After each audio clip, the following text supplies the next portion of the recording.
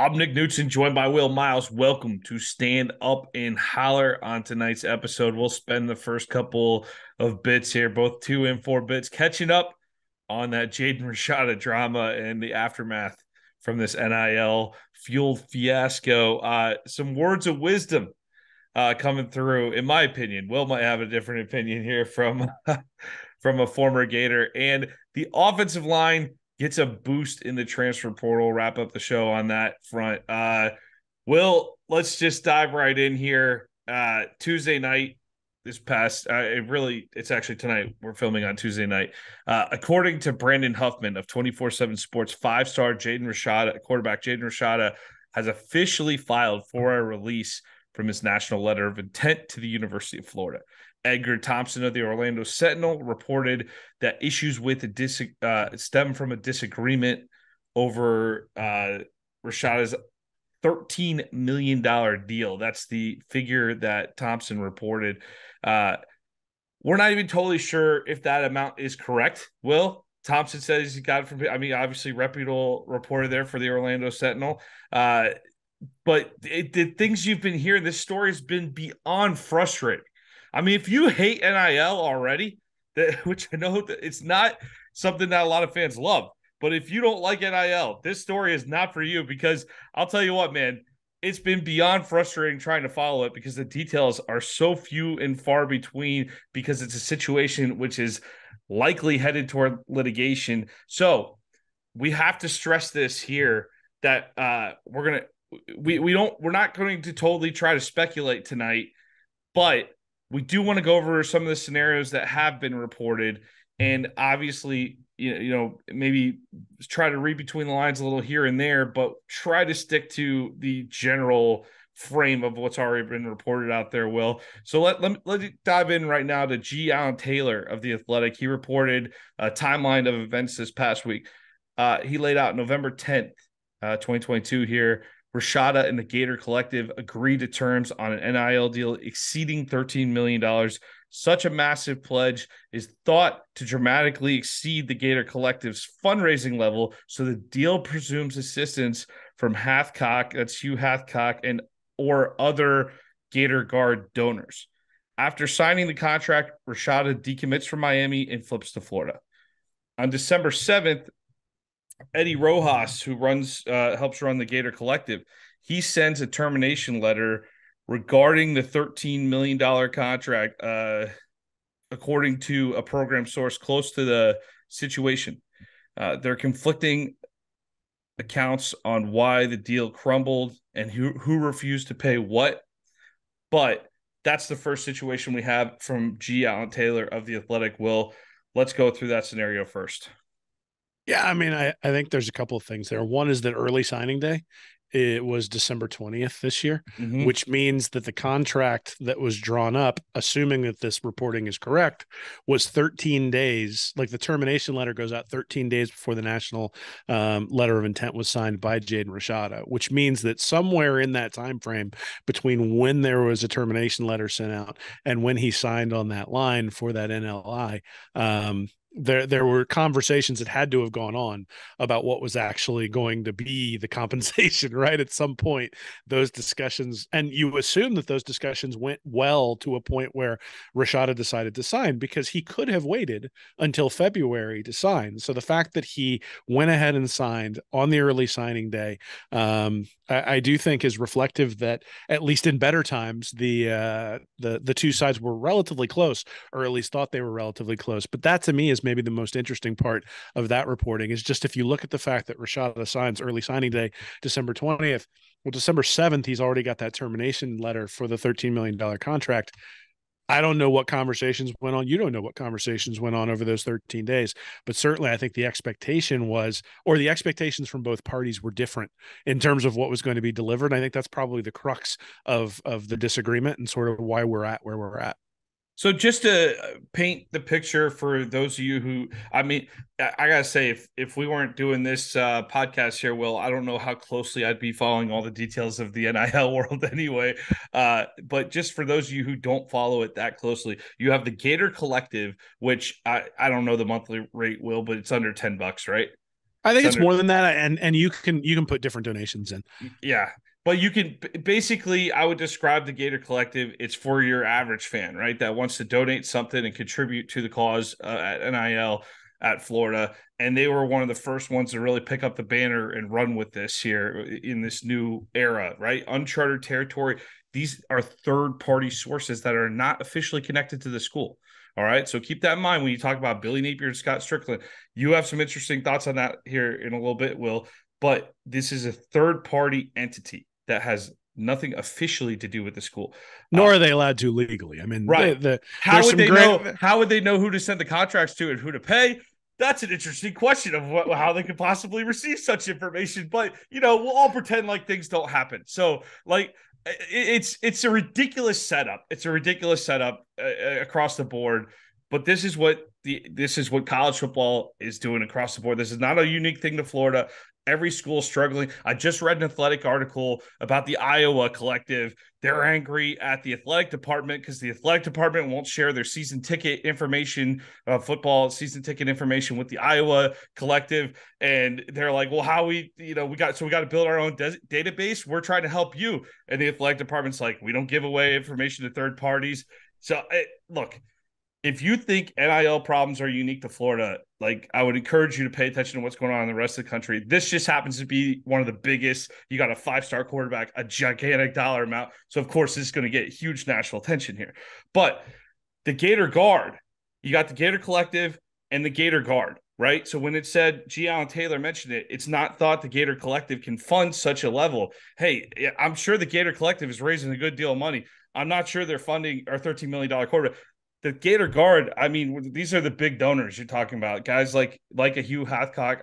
I think Darren Heitner's involved with the Gator Guard as well. Will, you could correct me if I'm wrong on that. But that's more for they kind of fill in the gaps when there's gaps that exist. So you ask how miscommunication should happen. These are technically separate entities on paper, right? So one entity is doing the negotiating and one entity is there to fill in the gaps. That's potentially how a miscommunication can occur, correct? Sure. I mean, look, I think none of us really know exactly how these things are structured, and the fact that Rojas signed the contract, at least reportedly from Taylor in the athletic article, right. The fact that Rojas is signing the contract means that they've been given the authority, or at least have taken the authority, to execute contracts. Now, why the termination was sent, they're not entirely clear on that, right? Is it a funding issue? I think Josh Pate had on his podcast, it specifically said there was a funding issue, that Florida couldn't come up with the funds. Now, I don't know whether that is accurate or not, but if that is accurate, then yeah, you probably figure that it's a miscommunication between the collective that's executing the project or executing the contract and the funding sources that it has to draw on in order to execute the contract. And that does become an issue, right? Because you're essentially signing up for something that you can't fund. And then that's when lawyers get involved, right? Yeah. So, I mean, I think when you sort of look at the tea leaves, that's probably what happened. But again, whether or not that's specifically what happened, I don't know. I know. So Heitner's a little bit different because he's actually an NIL attorney who is associated with some of he's repeatedly tweeted about the agency that reps Rashada. But the agency that reps Rashada uses Heitner to draw contracts. There's all sorts of weird connections that are going on here. And I have, again, I have no idea how Heitner is actually involved in all this stuff. I don't have that kind of information, but he's not, I don't think, a member of the Guard. I think he's related to this in terms of his lawyer skills are being utilized by different people within the space, and how exactly he's connected. I'm not sure. I was under the impression that he had a significant hand in helping start the Gator Guard. I was under that impression, but I mean, he may have. I just don't know, right? So, yeah. and I don't think it's important for the overall story. I mean, I think what it really sort of boils down to, in many ways, is that given the reporting that's out there, and given the dates that are put forward, and that's the important part, is the dates in the athletic report. If those are true, then what that suggests is that there was a $13 million deal on the table back in December or late November. That's what causes Rashada to flip. Rashada flips, and now Florida is left with figuring out how to fund that deal. And somewhere in the chain, whether it was the staff saying, this is way more than we want a player to get, whether it was the collective saying we don't have the money, whether it was the people through the Gator Guard not being able to fund it. I have no idea what's going on. What I will say is that if in fact, like if you're Rashada, you promises had to have been made for you to sign on early signing day. Right. Because otherwise you That's just the wait only until logical February. sense, right? Well, and you've so there have been a couple of reports. I Because think he was supposed to enroll early, right? yeah. He was supposed to be starting. The reason why, so that's why there might have been some urgency in signing in December, because the plan might have been we want to get you in, come through spring practice. Whereas if you wait till February, you're not going to be a part of that. Certainly, but the minute you sign that national letter of intent, you've given up a lot of the leverage that you might have, right? So there was always a risk that, and we didn't know what the financial details were, but when Rashada flipped from Miami to Florida, ostensibly for a larger NIL deal, and that seems to be what was the trigger, right? There was always the risk that he might get another deal someplace else, right? So you want to lock those people down and make sure that they can't go anywhere. And one of the ways that you do that is with the national letter of intent. That's why now here on Tuesday night, he's had to ask out of that national letter of intent. He can't just go sign with some other program and go play there and sign an NIL deal at those places. He's now locked into Florida for at least some amount of time. So he loses his leverage when he signs that NLI to come to Florida, which would make no sense then if you didn't have assurances that you were going to get what you thought you were going to get. And then the fact that there was back. So again, I think it all comes down to communication. It all comes down to strategic vision and communication and being able to make sure that every entity in the chain knows what's going on, including the recruit, right? That the recruit is clear with the collective, that the collective is clear with the guard, that the collective and the guard at least understand the needs of the program in a way that meets the coaches and staff's needs and expectations. And that doesn't mean that they're saying go pay this player this much. I don't think you have to do that, but I think you can say this is the kind of this is the way we want to build the roster, and how you help us build that roster is up to you, but this is the way we want to build it, and sort of have that cascade down. And I'm not sure that necessarily happened the whole way through here. Yeah, just absolutely wild scenario here. 13 million. What about that number, Will? I mean, that's ridiculous because when you talk about that number real quick. Well, and this actually speaks to a bigger problem, which is that, and I've been harping on this for a while, maybe privately. I'm not sure I've even said it on here, but I'm actually working on a tool right now to try to put evaluation on players that's not, On3 has something where they're looking at NIL valuations and those sorts of things. But the reality is that pricing is just supply and demand. And so if there's an enormous supply of 5-star players and there's not much demand, the price is going to be low. If there's a huge demand for 5-star players and there's and there's a limited supply, well, then the price is going to go up. And we've seen price inflation, I think, for many different folks along the way. I think Rashada, you and I've talked about it. He's a very good prospect. He's not a can't miss prospect. And so that amount of funding for a guy who's not a can't miss prospect, I think raises some eyebrows and says something about, is there clear guidance or is there a clear strategy in terms of how to value the different players at different positions and at the different spot in the rankings? Now, look, the evaluation by the people who are making these decisions, whether it's the collective or the guard or the staff or whoever, the evaluations may peg Rashada as this is a can't miss prospect. Their evaluations may be different than 24/7s and those sorts of things. And so, hey, if they look at him and say he's a can't miss prospect, then he's worth something. The question is he worth more? The Athletic had a contract earlier this year, an NIL contract. And, it was alleged that it was Iamaliva, the number 4 ranked overall player in the country. Going to Tennessee. And I'm not sure that ever got connected. So, it may not necessarily, but if that's the implication that the number 4 ranked guy in the country who's a quarterback ended up, I think the deal was around $8 million. Mm-hmm. If that's what that is, then the 47th or 48th ranked player, which is I think what Rashada was, or is, shouldn't be getting $5 million more than that person. Right. And I think, but again, it's a question of need and it's a question of demand. If Miami and Florida were competing for a specific player and they both had an evaluation on him that said, this kid's going to be really, really, really good, and then it just starts going, back and forth, back and forth, back and forth. And that's the way the market works, right? Like the market is actually set up to do that. Like when you go to work tomorrow, if you go in and say, I can get $20,000 more if I go work at your competitor. Now, obviously you've got non-competes and things like that in contracts that you've probably signed, but let's say you can go to somebody who's not a direct competitor and you can make 20 grand more tomorrow. The expectation isn't that the company goes, well, you committed to us, and so you're going to sit here for the next 3 years working for us, even though you can make more money someplace else. No, they're going to come in and they're either going to say, we'll match it, and hopefully you're happy because you're a valuable member of society or a valuable member of our company. Or what they'll say is, we won't match it. Congratulations, shake your hand, and then you put in your 2 weeks notice, and that's it, right? Like the reality that the idea that NCAA football, now that they've opened up things to a market, would be any different is confusing to me. I just look at it and I say, this may be the one time in Jaden Rashada's life or any of these recruits' lives that they have the leverage to be able to make life-changing money. Because if he steps out for a workout next week and shreds an ACL, I hope it doesn't happen.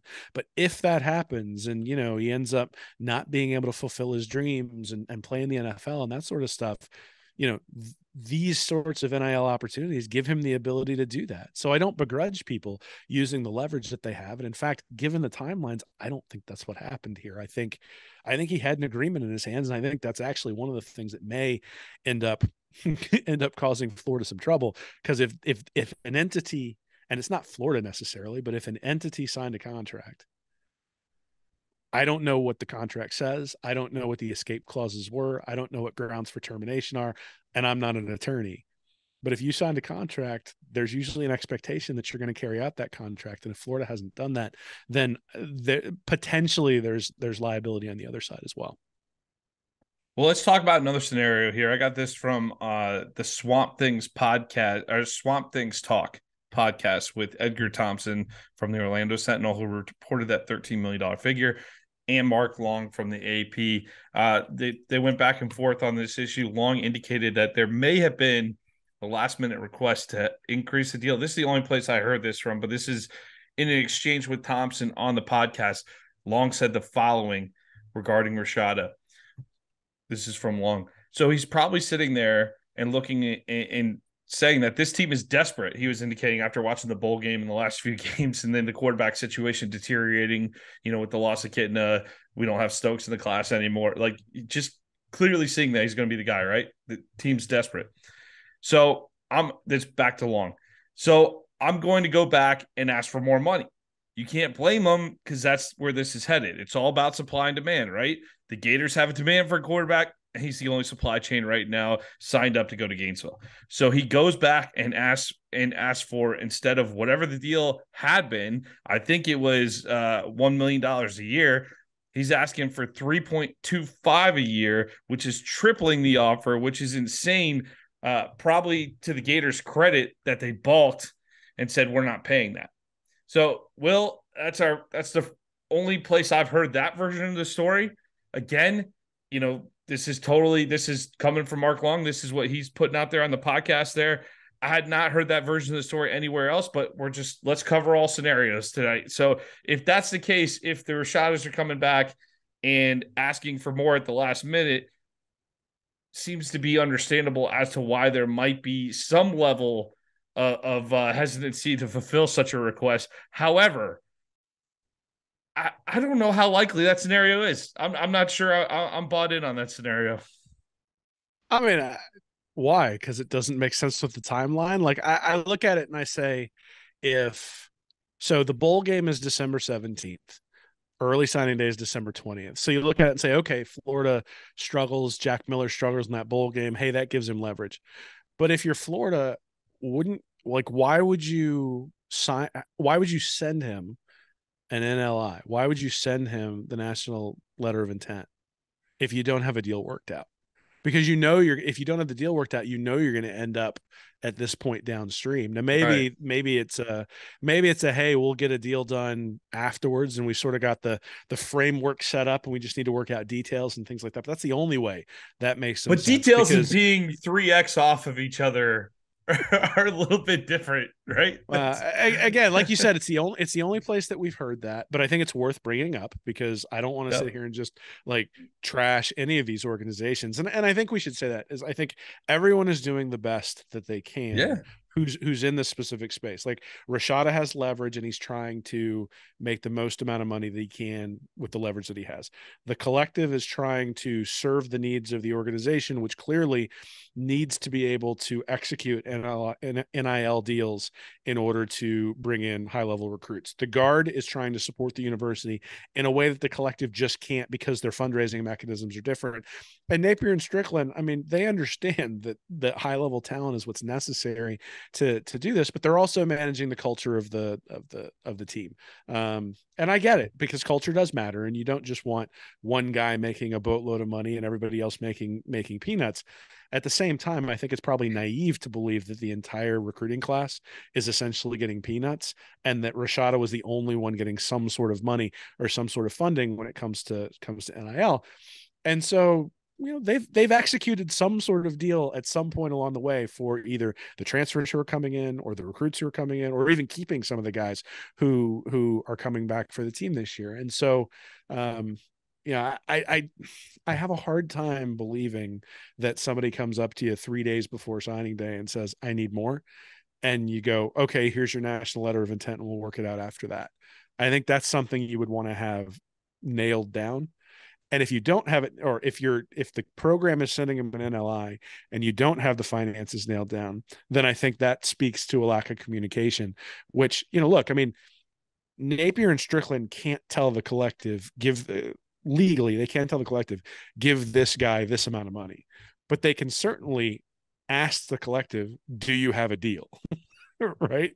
And so somewhere in there, the communication is like, you know, are we good sending this kid the NLI so that he can sign up? And again, how you do that and what channels that needs to be done through, I don't know. But there has to be a mechanism to do that, right? They have to be able to communicate.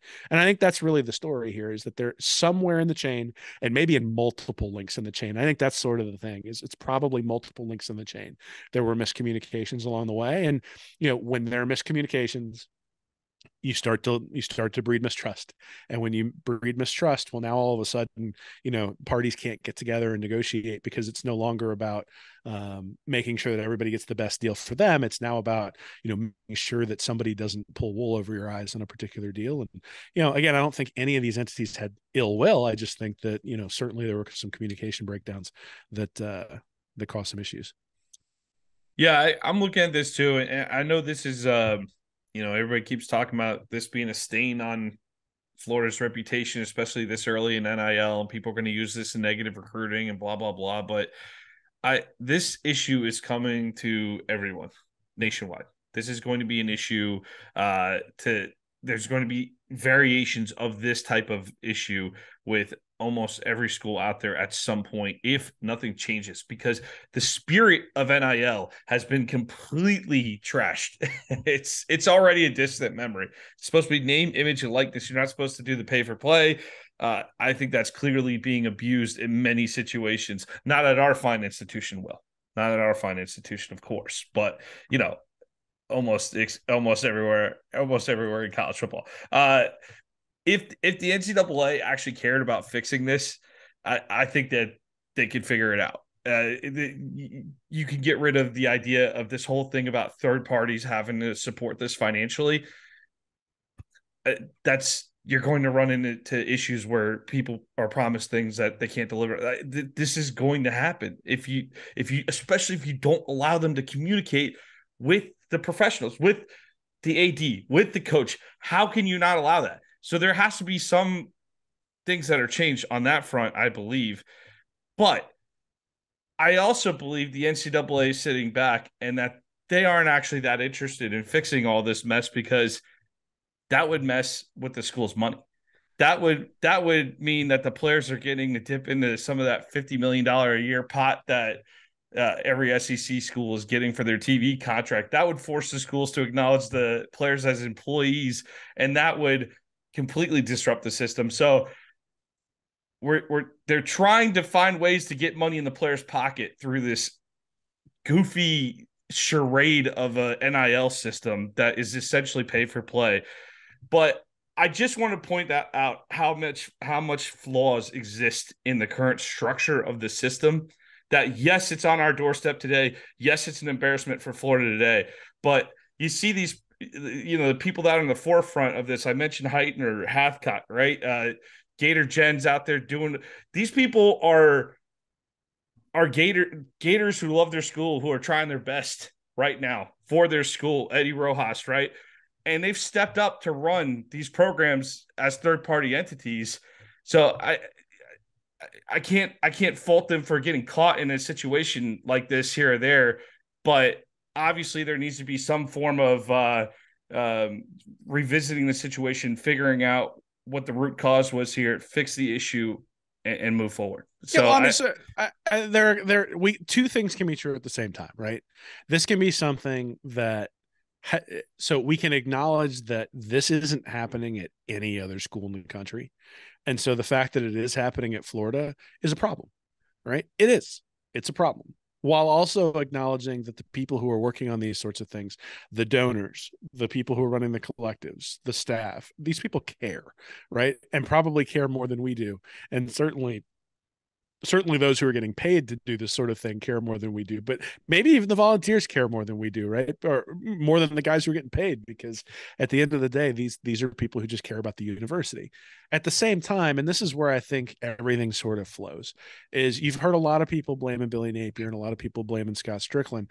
And I agree from I disagree from the standpoint of these guys legally and probably ethically are really going to struggle to be able to closely communicate with the third party entities that are trying to execute NIL deals. I think the NCAA specifically, because of some of the things you laid out, is not looking for a lawsuit. And so you can skirt the edges and you can decide to skirt the edges. And I think there are schools that have skirted the edges and are going to get away with it because the NCAA is worried that they're much more worried about their TV money being accessed for all the things you mentioned than they are about whether NIL is a little bit goofy. So right. all that can be said. That's what they're actually interested in protecting. Not the 17-year-old quarterback who's going to have to redo his entire not Rashada. They don't care about that kid. They care about themselves. Well, exactly. And if Rashada gets money because of it, then I mean, really, it's kind of been a brilliant move by the NCAA. They've opened up a brand new revenue source by having these collectives and all that sort of stuff attached. That's money that might have gone to the university before, but I don't think so. I think this is a brand new revenue source that essentially they now know, hey, look, there's money that people will give to us if it comes to actually like bringing in better recruits. And they'll eventually find a way to put that money in their coffers if they have to play players directly. But where I was going though is I think I agree that Strickland and Napier can't necessarily connect specifically with these entities. But what they can do is they can help set the strategic vision of the organization. And if you're extraordinarily crystal clear about the strategic vision of your organization, then everything flows from that. So when Billy Napier got up over the summer and said, we're not going to get into bidding wars for NIL, that isn't going to fundraise for these third party entities, right? Like getting up there and saying we don't want to get in a bidding war, that's not what the Gators are about. Well, now you got a problem, right? Because now you've got these third party entities that are trying to raise funds, but you're saying outright we're not going to get into bidding wars. Essentially, we don't need funds. And so the strategic vision of the organization is not aligned with the things and the realities of what you need to do to bring in recruits today. And look, you may not like NIL. You may not like that these kids are, Napier likes to talk about how NIL is a part of the decision. Well, for some kids, it's going to be 99% of the part of the decision. And some kids, it's going to be 1% of the overall decision. And the question is, are you only going to recruit people who are, 1, 5, 10%? That's their decision. Or are you strategically going to go get those guys who specifically fit that profile and are going to require that strong NIL deal? And again, I'm not saying that Napier says this is a player and I want you to go get him. I'm saying you've got to set the vision of here's the budget I think we're going to need, or how do I help you fundraise so that when we say these are our targets, you can decide to allocate those resources in a way that is efficient and a way that values players in a similar way to the way we do. And without that out there, without that strategic vision, what you end up with is people guessing at what the strategic vision should be. And you end up with someone, look, I mean, we already talked about it. 13 million for Rashada is an extraordinary amount of money, and good for him to be able to secure that deal. But that's not a deal that I would have said is a good deal from a financial perspective for Florida or for this recruiting class. I suspect you could take that money, spread it over multiple players, and potentially, you miss out on the quarterback, but do you get a better tackle or a better running back or those sorts of things? And those are questions that these collectives are going to have to make. But that has to be, but I mean, let's be honest. Billy Napier has to manage his roster, right? So if the collective goes out and says, we're only going to pay top dollar for running backs, and all of a sudden he's got 17 running backs on his roster, that doesn't do him any good either. So there has to be some sort of strategic vision about what the organization's goals are, how they're going to accomplish those goals. And then he has to work in concert, not necessarily to go out and shill for a specific player, but to aid these third-party entities in their fundraising. And again, I don't think it's specifically on Napier. I don't think it's specifically on Strickland. And I don't think it's specifically on the collective. But without that strategic vision, it becomes very difficult to then, for all these other entities, I think, to fall within that. So basically what I'm saying is you got to give people a filter through which you're looking so that they understand that when they make a decision, the decision is aligned with your goals and vision for the program. And if you can't do that, what ends up happening is that people don't trust you.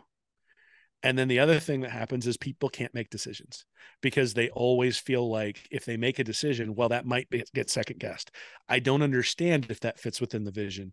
I just don't get it. I don't know whether I should I up a bit on this particular player? Is it worth going after this particular person? And again, I'm not saying that Napier has to say, Jaden Rashada, go get him. I'm saying that, what is the general feeling for the program in terms of the value of a high level quarterback year after year after year? You can communicate that to these entities and help them make those sorts of choices.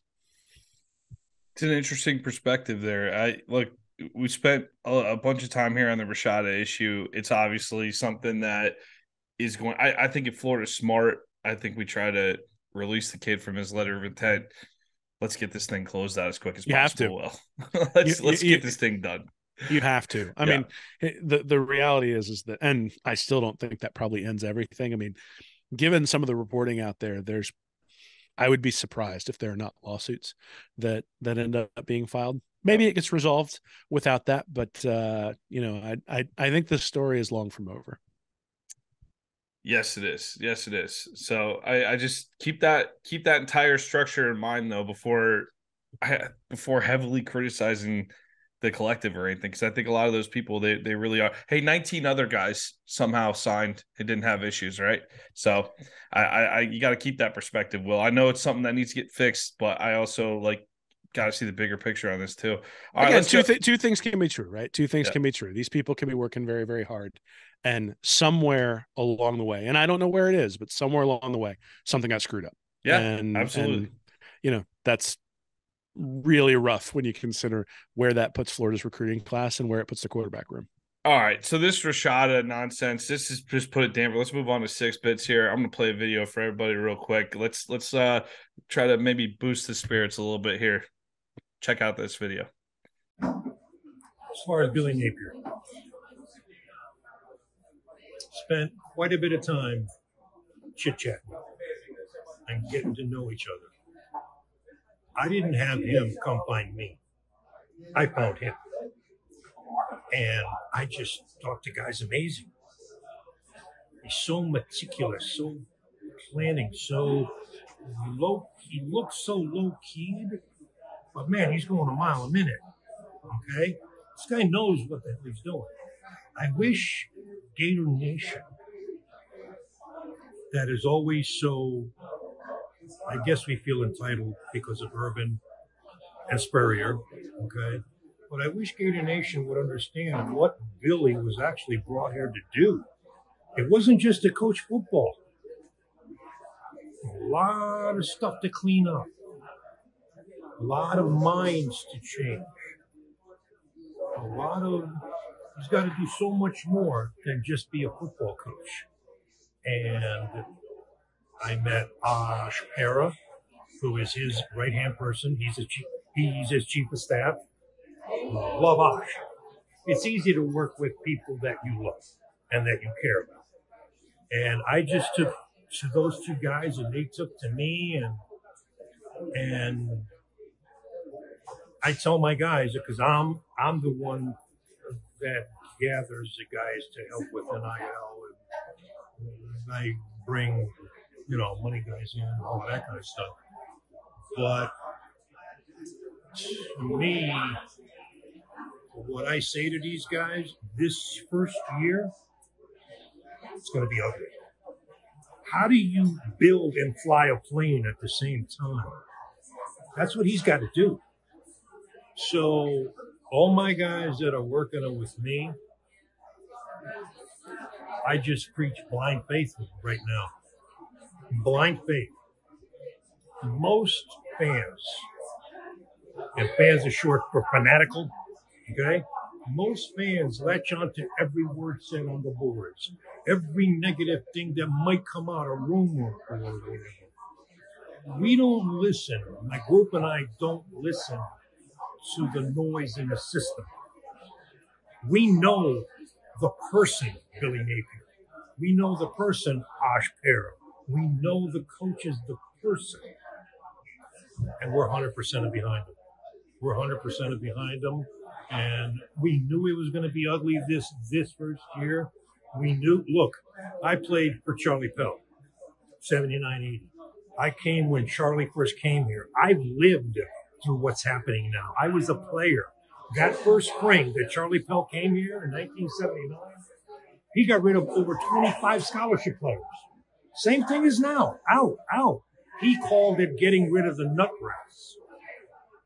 Okay? And so I've lived this. I know what this is all about. And that first year, we went 0-10-1. But back then, there's no instant media. Could never do that now. You'd be crucified. 0-10-1. But my senior year, 1980, 8-4, kick Maryland's butt in the Tangerine Bowl. Biggest turnaround ever in college football history up until that point, year to year. So I know what's going on here, man. I've lived it. I was a Gator the first time this happened. Unfortunately, a lot of people seem to think, a lot of fans think that Florida football started with Steve Spurrier. And we love our Spur guy. He's our guy, man. He's everything. Okay? But we were before that. We experienced what's going on now. That's why I understand. And that's why the blind faith. Because I know what can happen. I know what can happen. Those were words from Wally Smaver. Wally Smaver. He said, I love the quote, Will. How do you build and fly a plane at the same time? And, he stressed we're 100% behind them with the program here, with Billy Napier and the vision and everything else. And I thought this was a timely video considering what's going on with the Rashada news, and it's been a lot of negativity around that. It's been a rough season too, quite frankly. First year for Napier is kind of rough here. So, and we're heading into 2023, looking at a roster that's still got a lot of room to build, and they are adding. We'll talk about the transfer portal here in a minute. They are adding players almost every few days now, but just a little dose of optimism in a time that's been a little rough here. So I love the comparison between what's going on right now and what happened at the beginning of the Charlie Pell era. For those of you who don't know, 0-10-1 in 1979, and Pell really had to tear the thing down to the foundation and then rebuild from there. And he did rebuild. It did turn out to be like, after a few seasons, they ended up getting to the point where, you rise to that number one ranking. You eventually win the first SEC title in school history, bring in talent after talent over a few years, but it took a few years to build. If the program had the same mindset back then as it did today, I'm not sure we built some of those classes that we were able to build. You gave the guys some time to actually build it. And I know we've hit a few speed bumps along the way here overall, but I do think that if we're patient with Napier, and if I know the Spurrier and Meyer championship standards there, right? I want to beat Georgia. I want to beat Alabama as bad as anybody else. But if we give the guy some time, and if we look at the fact that we've been through 3 coaches in the last decade, maybe we kind of reassess as a program what the approach is overall, and understand that because we're entering into this whole new world of NIL, that there are going to be some of those speed bumps along the way, some of the issues along the way, that if we're expecting Florida to operate at the forefront of the NIL era, we're going to be the school making some of those mistakes out front. We might not be ahead of Texas A&M or Miami or some of these other schools throwing down for 5 stars, but I do think some patience is required here, because I think one of the things you look at with Billy Napier, what was Billy Napier's strengths coming in? He was the guy with the big binder, right? He had the plan, the Sabanization of college football, right? He was very much a part of that, where everything's a system, everything has some level of control attached to it. No detail goes unturned. They don't ignore a single detail. I think with this NIL thing, it's so new, it's so rapidly changing. You saw what happened to the class last year, Will. We had a very slow start, and then all of a sudden in the summer, picked up big time. Probably some adjustments made behind closed doors. I think there's more adjustments to be made, and I think that a 3-year window for this staff is a little unrealistic at this point. If we're going to compare it to McElwain, Muschamp, and Mullen, I do think that with all the changes going on, with the amount of turnover there's been in the first year, I think Wally here has a good perspective on this, in saying that we give this guy a little bit of time. I think good things can happen. And I honestly believe it. I believe in the vision that Napier has for the program. And I think that there's a lot of potential if we give the guy time to build it properly. So, I mean, look, I think Billy Napier's going to win a lot of games at Florida. I don't understand his vision for the program. And that is so. What so don't you understand specifically? So he specifically said, we're not going to bid for players in NIL. And now we're bidding for players in NIL. Now, whether that's a third-party entity that's bidding or the organization, like, the reality is that those two things have to be in concert. He said this is a talent acquisition business, and if you take Jaden Rashada out of this class, which we have to do now, if you add the 2022 and the 2023 classes together, basically you take the guys from the 2022 class and plug in the guys in the same rating for 2023, Florida still doesn't end up in the top 5 this year from overall recruiting. So combination of the 2022 and 2023 classes is not a top 5 class. My expectation for this year was a top 3 class, because bump classes in the SEC are something that is required to win in the SEC. You look at every SEC champion, every SEC championship coach going back to Phil Fulmer, their bump class was top 5. They had 3 5-stars. They had like 19 blue chips. So Sykes wrote an article on Read and Reaction years ago that detailed what is required to win big in the SEC. And the principle, and I think I agree with it, is that your vision when you come in is selling, we're going to turn this thing around. You're going to be a part of turning this around. That's a big part of it. I think we're going to have, I'm not sure we're 9-3 next year, given all the turnover, the youth, and what's at quarterback, right? I think we're looking at another tough year. And so then it's a question of what are you selling when it comes to that sort of stuff. Now, look, if Napier hits on an abnormal number of these guys rated between 100 and 250 or 100 and 300, then I'll be wrong. And, he's going to have, and I don't think this is going to be a program that goes 3-9 under Napier. I don't think you're going to get the drop that you got with Muschamp in 2013. I don't think you're going to get the drop that you saw with McElwain in 2017, or the drop that we saw with Mullen last year. But the ceiling is extraordinarily limited right now. And the problem with comparing it to 1980 is that Florida's history back in 1980 was extraordinarily limited when it came to football. Florida now has a very different history and a different set of expectations. So the way I would compare it is like 1980, the Gators were much more of a startup business, right? Where the expectations are very, very small. Like you said, 1979 Pell comes in 0-10-1. And look, Doug Dickey had a little bit of success. There was an 8-4 in 74, 9-3 in 75, but nothing where you're competing for national championships or that sort of stuff. And then Pell comes in, has some success. Okay, that's great. But what that sort of did was, we've all heard the quote, I think it was Bear Bryant, who called Florida a sleeping giant. And he saw what it could be, but it hadn't been that yet. Right. So that's what I mean when I call it a startup, right? Is this is a company that's building and it's got investments and people are putting investments in it. But going 8-4 in 1982 and 9-2 in 1983, like those were things that everybody got really excited about because we've never been there before. Florida has now been there. So now this is like Walmart, right? If Walmart tomorrow declared for bankruptcy and someone came in to rebuild Walmart, there would be expectations around from investors in terms of the rate of return that you would expect from Walmart. And that's the thing Napier's dealing with is he's dealing with an organization that he's taken over, that he chose to take over, that requires rebuilding, but at the same time has expectations along with it. And I just look at it and I think that there are strategies that you should take for a rebuild like that, where there are expectations that are different than the strategy that you would take for a startup, or that you would take at Louisiana if you're coming into a Sunbelt, organization where, look, going 5-0 and then finishing out the year 4-4 for the rest of the year is a really successful season. Whereas you start out at Florida 5-0, now everybody's got championship aspirations. You finish the year 4-4 and everybody's going to the offseason going, well, that was a crappy season because of the way that it finished. And so it's just different. It is. And I think there are multiple ways to build programs. I think Napier clearly has an idea, and that's one of the problems that I have is I think his actions indicate we're not going to bid for players method of building the organization.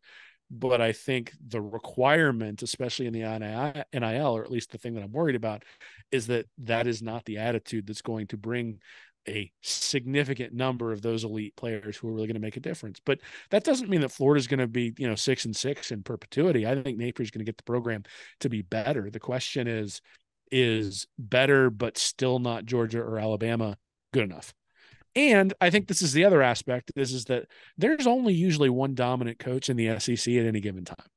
And so you look at Urban Meyer, he obviously gets taken out in that SEC championship game with Nick Saban there in 2009, but Meyer sort of had his free reign there for 4 or 5 years. And Spurrier had his reign for more than a decade. And Fulmer would kind of pop up every once in a while. But in the SEC, you had Gene Stallings pop up one year, but for the most part, that's the Spurrier, the fun and gun era, right? Then you have the Urban Meyer era. Then you have the Nick Saban era. And unfortunately, I think we're moving into the Kirby Smart era. And there's a shortage of guys who just absolutely transcend a program. And look, Billy Napier may not be that guy. And that's not a knock on Napier, but it does suggest, that the expectations should probably be not national championship, at least not right now. I don't know if Napier's the guy. And that's why I don't want to come across as just, he did use the term, Wally used the term blind faith. Like, I think that we really don't have much option right now. So, yeah, why not? However, I do want to say this. You look at Spurrier and you look at Meyer, and yeah, Meyer won that title in year 2. Spurrier won the SEC right off the bat. Spurrier inherited a top 10 defense and a very good roster. He didn't have to do a rebuild with this roster. Galen Hall left him a full covered there. Ron Zook wasn't winning, but the young guys that he brought in, the young guys he recruited, as soon as Meyer supplemented that talent with a class of his own, went to a different level. Well, and but Billy did not inherit that type of situation. He did not inherit he inherited really the polar opposite. And so when we compare, we use the word Spurrier and Meyer. I think you got to make proper comparison on that. And I don't think that Napier came in. I would say Napier inherited maybe half of what they inherited. Why Dan Mullen get fired? Dan Mullen got fired because of the recruiting classes overall. He got fired because he was not recruiting at Alabama and Georgia's level. Right. Because he was gonna really anywhere close to it. Yeah, I mean, he would have turned around had he remained interested and had the noise not been so loud and had it, had things not maybe gone south after that Oklahoma game. I think Mullen could have been perfectly capable of going 10-3 almost every year that he was in Gainesville, but he wasn't going 13-0. And the expectation in Gainesville was 13-0. So the reason Billy Napier was brought in was to fix that. And you can talk about culture, you can talk about locker room, you can talk about all those different things. Those are tangential, but the thing that Billy Napier was brought in to do, or at least the hope that people had when he came in, and he fomented that hope by saying, this is a talent acquisition business. I remember tweeting that. when he said it and said, this guy gets it. And now you're looking at the results, and the results are not matching that statement. But do you think Billy Napier is thrilled with the class right now? Do you think Billy Napier's like knocked that out of the park this year? Or do you think he's getting tripped up by some of this? I mean, look at the Rashada situation. It's a perfect example. How is that Billy Napier's fault? Billy Napier closed that guy. He closed the commitment. He closed the deal. Loses that. I don't see that as Napier's issue. I think there are different issues that have never existed in college football. So that guys who have been in the sport for like 15, 20 years, who have learned a particular way of doing things, have to relearn an entire aspect of the job. Yeah. And so, they're getting on the job training where we're seeing clear mistakes like this. All right, Nick, look, I work for an organization that sources materials from all over the world. COVID-19 hits, and all of a sudden you can't source materials from China. The entire landscape has changed, and people have to figure out what to do. It's not good enough to just sit there and say, well, I can't get my customer my product because I have to buy something from China. And you find a different way to do it. And that is part of your job. So, a lot of those things get delegated within a company like mine, but I almost liken this, like the collective is like a toll manufacturer, right? You don't necessarily tell the toll manufacturer. So toll manufacturer, for those who don't know, is somebody who you give them the formula, but they make it for you because they have the equipment to make it for you. So if you're going to a toll manufacturer, you don't just say, make it, and then whatever junk they give back to you, go, oh, that's fine. Like, you go in and you qualify the toll manufacturer and you give them guidance on what needs to be done. And you make sure they're the highest quality toll manufacturers out there. And you basically vet that entity, because that entity is going to either allow you to deliver product to your customer, or they're going to screw you when it comes time to deliver product to your customer. Because if they can't meet it on spec, on time, and if they're not giving you what you need, then you're not going to be able to deliver. And so that's why I go back to the strategic vision. I think I don't understand fundamentally what the strategic vision of Billy Napier is to fix this. So you say, is Napier happy? I hope he's not. But if he is, and again, I don't want to denigrate the players who were in the class. I think there are a lot of good players who are in the class. They're just starting to can't miss guys who aren't in the class. And those can't miss guys are the way you win the SEC and the way you win the national title. So if he doesn't think it's good enough, what is the plan? What is the strategic vision to actually get there? He's going to have to communicate that to the fans, because the fans are intelligent enough to understand that recruiting is how you win national championships. They just watched what happens when you're Georgia and when you're TCU. And they just saw actually what happens when you're Michigan and you're TCU. Michigan is recruiting about the same level as Florida. And so in the Big Ten, you might be able to pick off Ohio State every once in a while. You might be able to get to the playoff. But the minute you come up against a big, bad, motivated SEC team, you're going to lose by 30 and maybe 60, depending on who you are. And that's it, right? So the question is setting expectations, setting that vision. And I do think that is the head coach's job. At the end of the day, the result, you are what your record is. And so Billy Napier right now at Florida is 6-7, and Billy Napier is 14th and 17th in his 2 recruiting classes, because that's where he's going to end up, is right around 14th, I would think. Maybe he'll climb up a spot or 2 by the time National Signing Day comes around, but that's basically where he's going to end up. And from an average player ranking, that might be slightly ahead of Dan Mullen, but from where you sit versus all of your competitors, it's the exact same place. And that's what he was brought here to fix. And irrespective of whether the landscape has changed and things have changed, look, things change in business. Things change in recruiting. 30 years ago, like I remember Dave and I in Gators Breakdown had Jacquez Green on years ago, and he was talking about how if you were a kid who grew up in the state of Florida, you had 3 choices and you weren't going anywhere other than that, right? There wasn't 5 official visits. You weren't flying out to California to check out USC.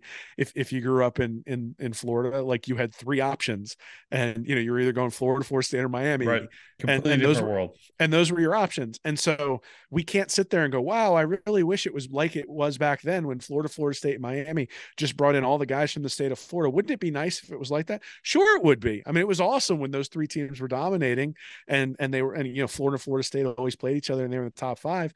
That's not happening anymore. And if you expect that to come back, you're going to be disappointed. And that's my point.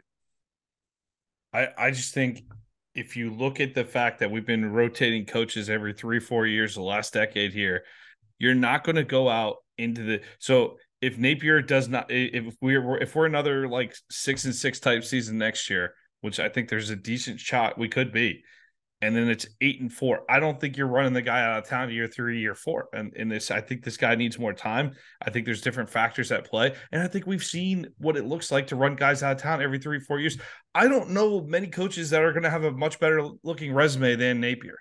I mean, the guy coached under Saban, coached with Dabo. The guy is coached with some of the best coaches of this generation, and he's coming in here. It's like you said.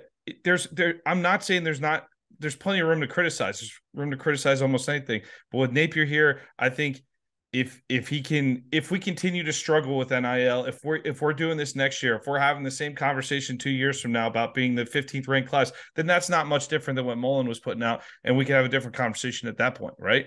But to give the guy a little bit of time to rotate, that's why I wanted to play the Wally video, because I felt like that's a good perspective from a longtime Gator that's seen a lot of Gator football. I'm not saying we need to fire the guy. I'm saying no. I'm not saying you say that. I'm not even saying you're saying that. I'm saying I like we have done this cycle for the last decade of 3 to 4 years, and I think we need to change that cycle, and we need to give this guy who's a relatively young coach, who is an up and comer in the grand scheme of things. If you give this guy time, I believe that overall it can work. There needs to be tweaks to the vision, because I think you're right. I think some of your critiques are absolutely on point, Will. Absolutely. However, I do think that this guy's capable of adjusting. I think that's actually a really interesting question. I don't know the answer to it.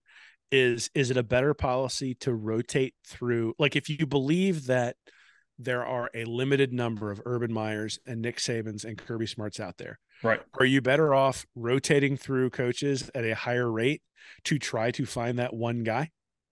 Or if you believe, and I think the statistics bear this out, that those guys win fast, right? So if Napier goes out and goes 6-6 next year, I think we can probably say he's not in the Saban or Smart category. Now, that doesn't mean he won't win a bunch of games at Florida, but it means you're probably talking about a ceiling of Malzahn or perhaps Gene Chizik. And look, those guys made it to the playoff, and even Chizik won a national championship. So it's not as though you can't win in the SEC. And this has always been my point with recruiting. It's not that you can't catch lightning in a bottle with a highly competent or elite quarterback and make it to a playoff, pick off Georgia, potentially even win the SEC championship. Kyle Trask. It's that you're right. Well, it's that you're not going to do it repeatedly, right? So if you want the excellence of an Alabama or the excellence of Georgia, and again, I'm saying I don't know the answer to this question. I don't know that we have enough evidence to do it. I know what I think, but I'm not necessarily sure.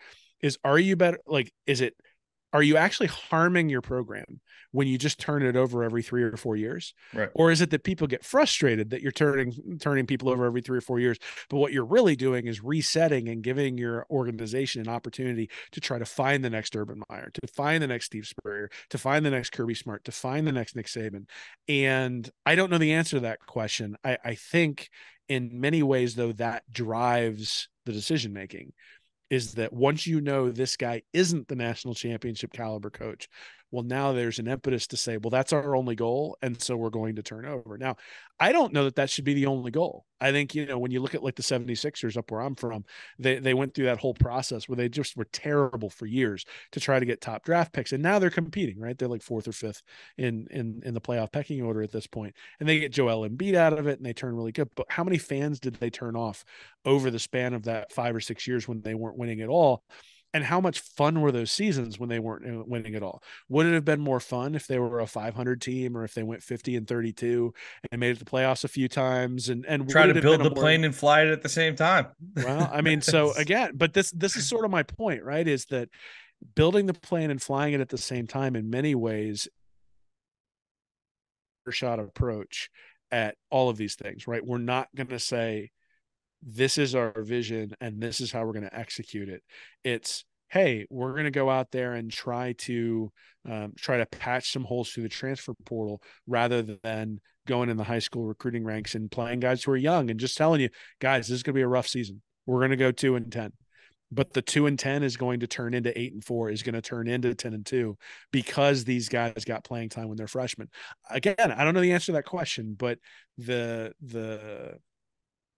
the goals of the program, I think, have been clearly enunciated by Strickland. And as of right now, I don't see the path to getting to those goals, given what I'm seeing so far. Doesn't mean you don't give Napier time, doesn't mean you don't give Strickland time, doesn't mean you don't give the collective time, all those sorts of things. But what it does mean is that you look at it and go, we need to have there needs to be an inventory of places where things can improve, because as of right now, it's not on the path to getting to where these folks have stated they want to be. Yeah. If the 12-team playoff were coming in 2023, I would not expect Florida to make it. But by 2024, that'll be 30 on the roster to be top 12 in the country. Don't think that's a big ask. I think that 12-team playoff, that's not going to be a big ask to get there for I look top forward 12 to being most I years. look forward to being one of the final 4 SEC teams. Yeah. When we get to the 12. There you go. All right, let's go on to dollar. Let's wrap this thing up. Micah Mazuka out of Baylor, 6'5", 331 pounds, left guard, 2 years of eligibility remaining. Originally, I think he'd say he's from Philly, but he ended up playing his high school ball in Baltimore, Maryland. Started 10 games, primarily at left guard for the Bears last season, graded out as the second best guard in the Big 12, according to PFF. So this is a nice pickup here in the transfer portal. I know I've been calling it the land of misfit toys, but this seems to be a good draw out of the basket here. Well, his run blocking grade was the best in the conference. That's great. We need that. It's a good pickup. Mike Renner from PFF gave his thoughts on Mazuka. Explodes off the line of scrimmage and attacks with a mean streak. His pass pro is still a work in progress, though. And according to Jackson Posey of Inside the Bears, he said the Bears rushing offense was ranked number 10 nationally in terms of rushing touchdowns per game. And behind Mazuka and the rest of the offensive line, 3 Baylor running backs averaged over 5 yards per carry last season.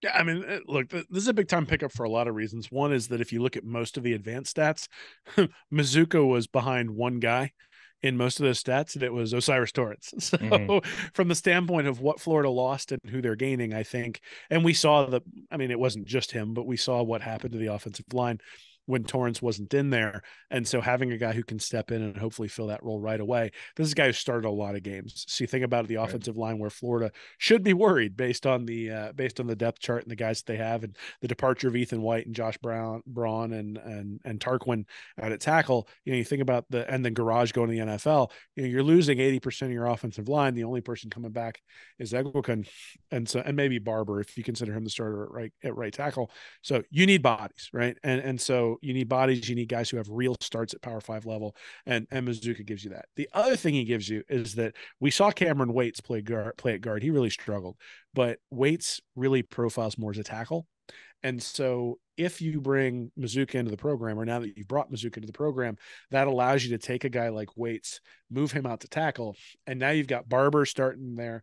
You've got William Harrod, you got Jordan Herman, you got David Connor, and now you've got Cameron Waits also out there at tackle. You're starting to build depth at that particular spot. And if Waits turns out to be pretty good, and then if you've got Mazuka, who can even just be a poor man's Osiris Torrance, like, an NFL draft pick at the guard, he doesn't necessarily have to be a first-round pick at the guard. And then, so now you start feeling a little bit more comfortable about the depth chart, right? You got Egwokun at center, you got Mazuka at guard, you got Waits at tackle, you got Barber at tackle. And now the guys you're bringing in, like a Najee Harris, or like a Roderick Kearney, or like the guys last year, Jalen Farmer and Christian Williams, those guys are all fighting for that other guard spot, and there's going to be competition for that spot, as opposed to saying, oh my God, we're going to have true freshmen or redshirt freshmen step into multiple roles on the offensive line.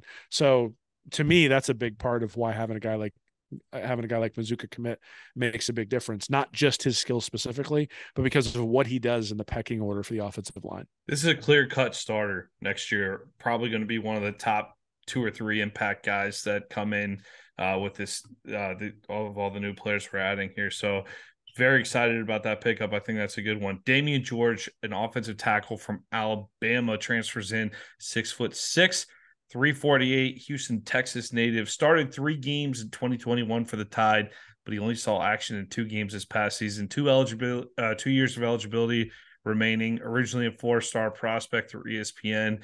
He was number 336 overall recruit in the 2020 cycle. Will, I didn't get a lot of details as to why he fell out of favor at Bama, but you can imagine the competition along that line is pretty stiff. And I know the line has not been a strength of this team the last couple of seasons.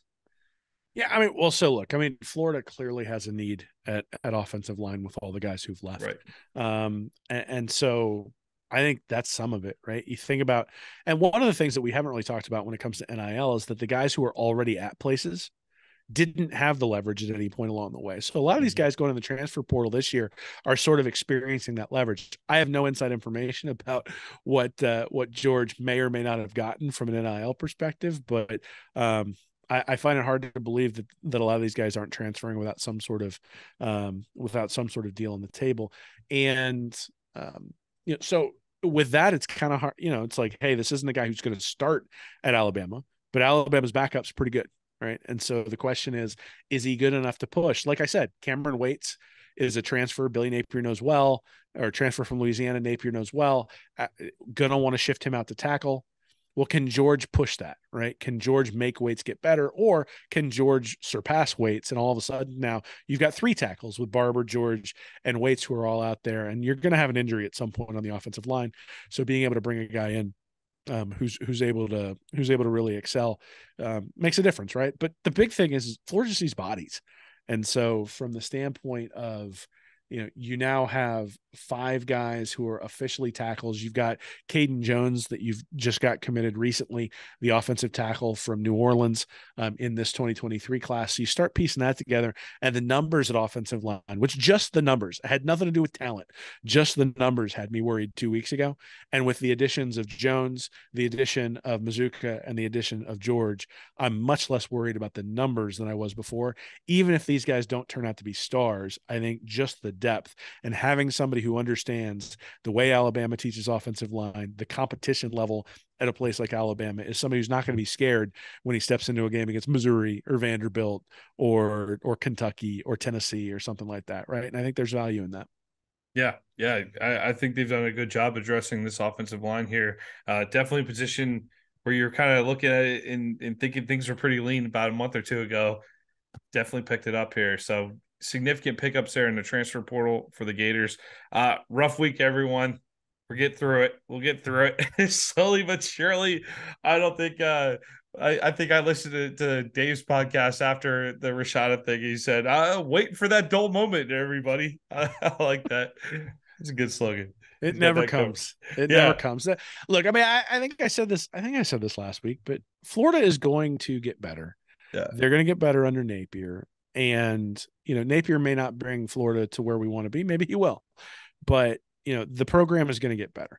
The question then becomes just sort of looking at these benchmarks along the way and understanding how good is good enough when we talk about getting better. And that's really what we're parsing hairs on, right? A team like Michigan, who's rated 12th overall, I think, since 2014 in the national recruiting rankings, is fully capable of making a run to the playoffs. As the playoffs expand to 12, there's going to be more opportunities. My concern is that especially in the SEC, you start falling behind people. But the good news is that because things run in 3 and 4 year cycles in terms of guys going to the NFL, it only takes 1 class or maybe 2 classes to really turn things around. And so you're only 1 class away. And so if the infrastructure truly is getting fixed and, we've now got the facilities and these guys are making adjustments, then, hey, I think there's still a possibility, still hope. And that was the thing, is with Dan Mullen, the hope had run out. Like there was just an understanding that the recruiting was not going to get better. I still think there's hope that the recruiting can get better. There's hope that the on-field product can get better. And as long as that's the case, then I think we need to, you mentioned supporting Billy Napier. I think, just because we're looking at it and saying with a critical eye that things need to change doesn't mean that we don't support Billy Napier or support the program overall. I think, just like anything, there are going to be people in the comments here who criticize us for the opinions that we have. That's fine. We read them, and sometimes we agree with them. They make us better. Sometimes we disagree with them, and we sit there and we text it back and forth and go get a load of this guy. But and that's honestly, that's what Napier should do, right? I mean, if the points that we're making are valid, then he should look at it and go, oh, those are good points, and hopefully he's not listening to us for advice on a regular basis. But when those ideas come through, he should be saying, oh, that's a good point.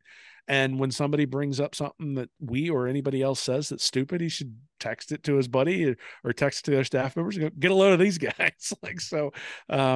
The good news is this isn't life or death, right? It's 13 games every year, hopefully 15 games every year. And, I get a lot, and this is one of the reasons why I struggle, because mathematically, I understand that stripping things down to its studs might be the right way to build a program. But fundamentally, Gator football is a familial thing for me. And so having like 3, 4, 5 years out in the wilderness is not a very appealing thing. Especially while Georgia is doing what Georgia's doing right now. It's especially brutal right now.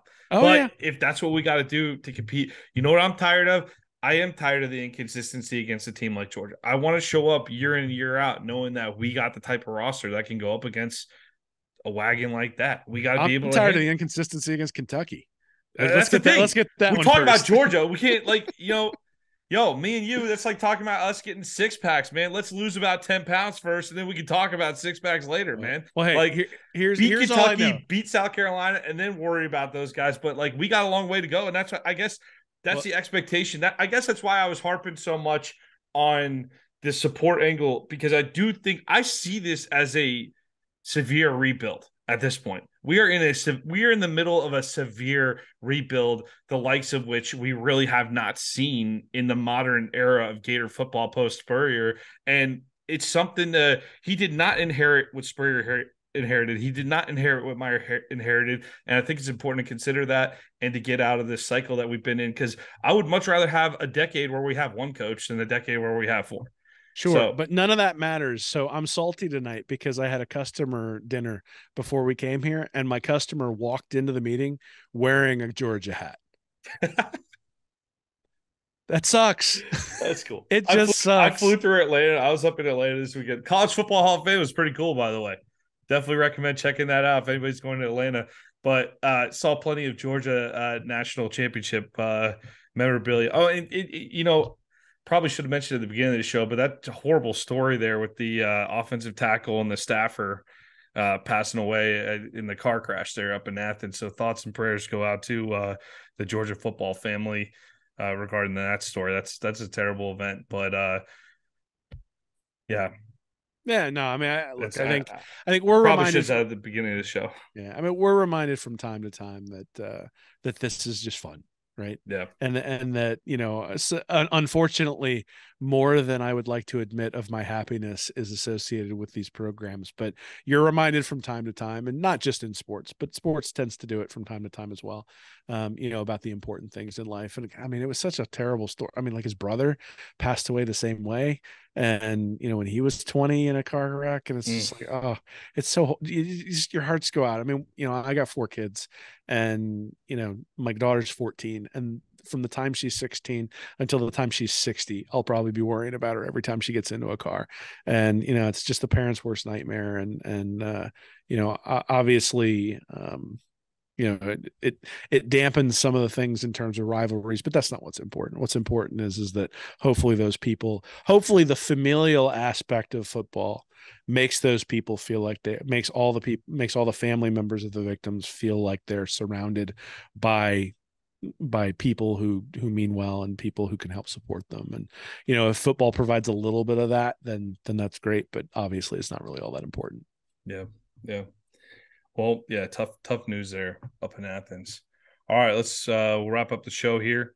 Thank you for everybody if you're still with us. Thanks for sticking with us. This was a long episode. We're trying to cut it down a little bit, make it a little more manageable for everybody. But sometimes we got topics like this to talk about, so it gets a little carried away at times. But we'll see you next week, and in the meantime, go Gators. Go Gators. Thank you for watching this episode of Stand Up and Holler. Be sure to subscribe to the Read and Reaction YouTube channel, join our Patreon community at Read and Reaction for bonus content each week, and check out our website at readandreaction.com. I'm Nick Knutson, joined by Will Miles, and as always, go Gators.